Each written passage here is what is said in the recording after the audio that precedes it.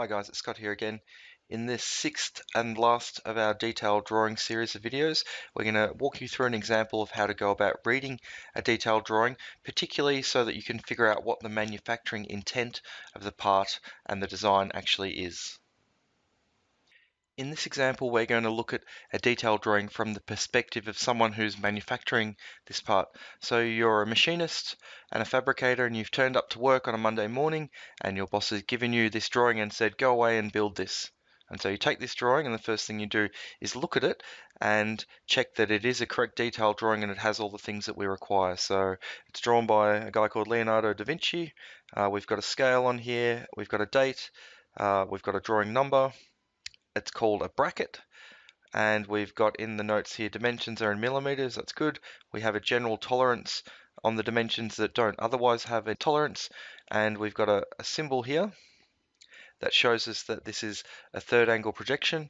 We've also correctly got an indication of what the material is, so it's 40 by 10 CS 1020, so that's a mild steel, bright flat, so a type of steel that we're working with. So the first thing we would do probably is go over to our materials rack and get some of this steel to be able to make our part. So we look at our drawing here and we're trying to figure out, okay, how much of this steel do I actually need? Where is this 40 by 10 millimeter steel used? So if we look at it, that looks like it's probably the 10 millimeter.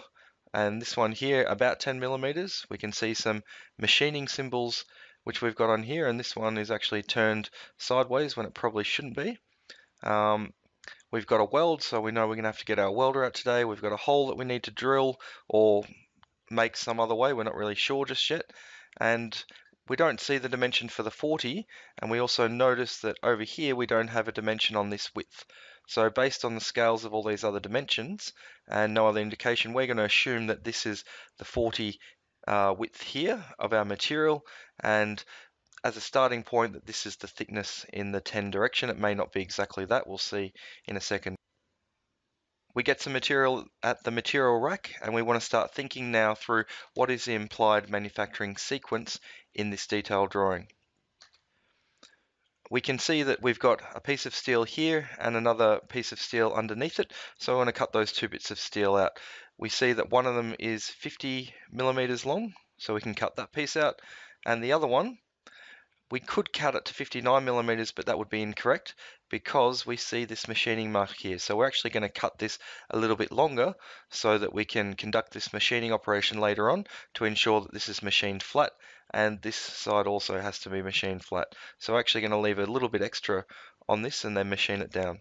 So we cut those bits out. We've got our material, and when we first assemble it together ready for welding, it would look like what's shown here in the red boxes. We then probably jig it in place. We might use some clamps to hold it steady while we're welding it, or some magnets, and then we get our welder out and we run a weld through here and over here. Now, based on this symbol, we know that this is telling us that we want an 8 millimeter size fillet weld where this arrow is pointing, because it is underneath the leader arrow. So that means weld the fillet here, and then we also see these two lines on the top of our weld symbol, and that means on the other side from where I'm pointing over here, give me a butt weld. So we're going to fillet weld here and then butt weld this side to join our two pieces of steel together. Something like this, and then something like this. The next step in our process might be to do our machining to actually square all this up and make sure it's nice and flat after the welding. Welding adds a lot of heat and stresses into the metal, and it can bend during that process. So we're going to then go and machine 1 millimeter off the base here to bring this to a final dimension of 59. So once that's gone, we'll then turn the part over in the mill, and we're going to machine 1 millimeter off the side to bring the final dimension to 59 in this axis. So we take that off and we're getting pretty close to our final part.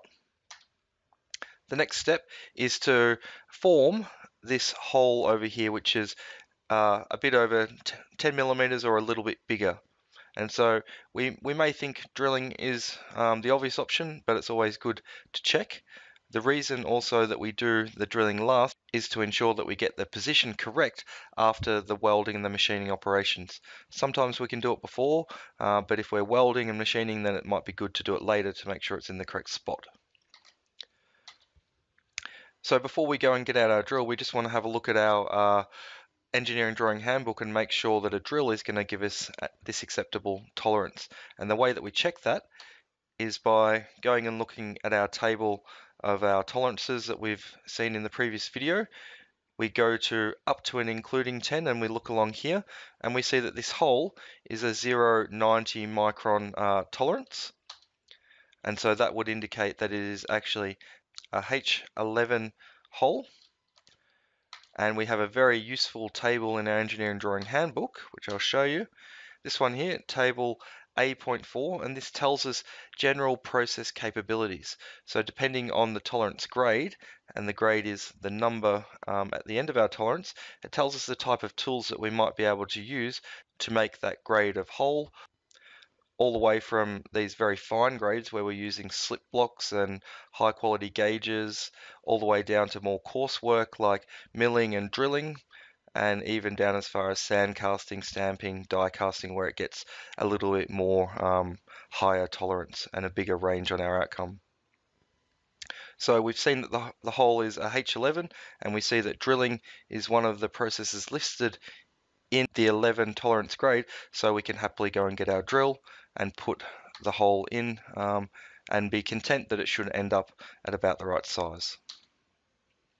It's good for you as engineers to see drawings in this way presented to you so that you can be faced with the same challenges that the people building your parts are going to be faced with, and understand how they're going to think through the process and how you can make that process a lot easier and simpler for them, and try to ensure that no mistakes are made through ambiguous geometry or ambiguous dimensions and machining indications, tolerances, and things like that. So make sure you have a look at some of the examples of the drawings that your teammates are producing and check that you can read them and you would be able to go away and make their parts based on these drawings alone.